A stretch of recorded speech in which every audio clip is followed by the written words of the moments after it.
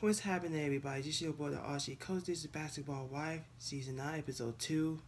Wow.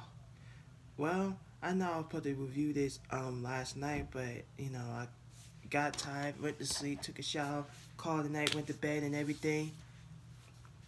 But anyway, um, the show is back for the second episode. We got to see Jennifer. We know she's cleansing herself. I'm still not a fan of Jennifer because Jennifer could be a face geezy sometime, and sometimes you gotta call her out her shit. But I like what she said to Kristen that no, you can't tell me who I cannot call because this is my place, this is my house, and I'm here for Jennifer for going off on Kristen. Because pretty much it's gonna be some drag. I know Scotty gonna drag her ass down. I enjoy his video 100%, but we know he's gonna drag her and all the girls with it. Because the thing is, I know they were talking about the coronavirus and stuff. I know it's messed up, but I'm tired of hearing about it. And I also tired to hear about what's going on. And I did support Black Lives Matter, but after what happened last year, I turned my back on it because it's not the same anymore. Ever since this riot happened, that was no Black Lives Matter no more. It ended up coming a mob and Antifa. It's just a mess. It's freaking insane. Hold on, I'll be right back. Maybe Kimmy's back. Yeah, no, I'm coming.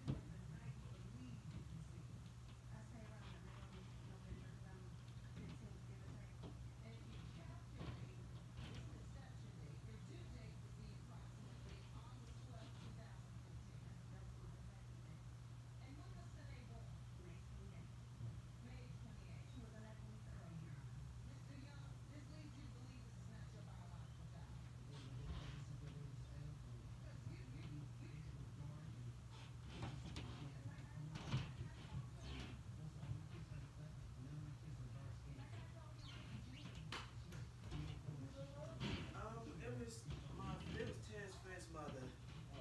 Yeah. Oh no, she was wearing a coat. It do look like a dress, don't it? Yeah, she is. She couldn't stay long.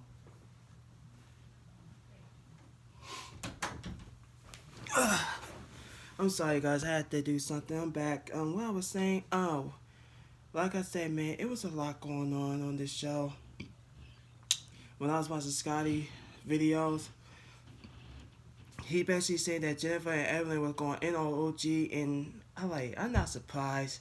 I'm not surprised. How could y'all still be friends after what happened after when y'all put each other through this mess?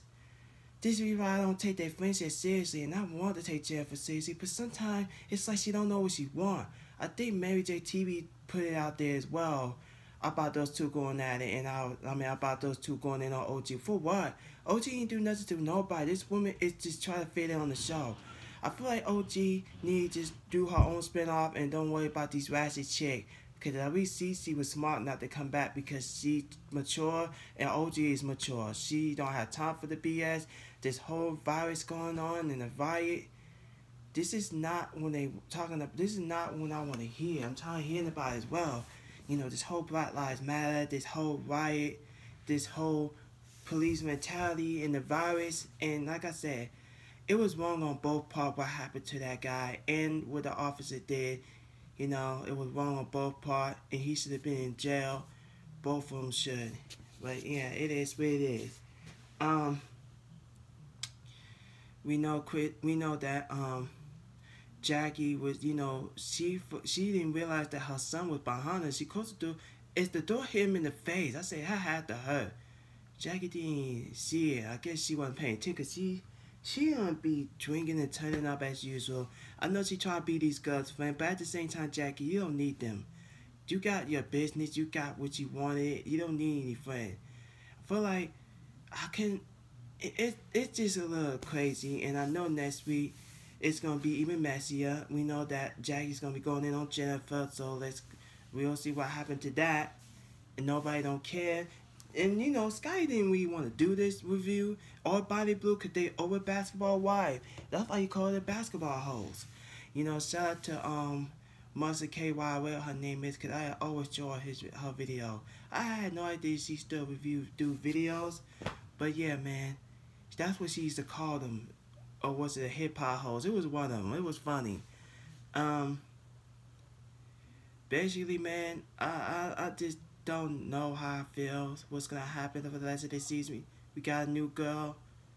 We don't know that. I don't know the girl's name yet because she's still new to Guden, and we're gonna have two more new girls coming on the show as well, so we can know about her storyline.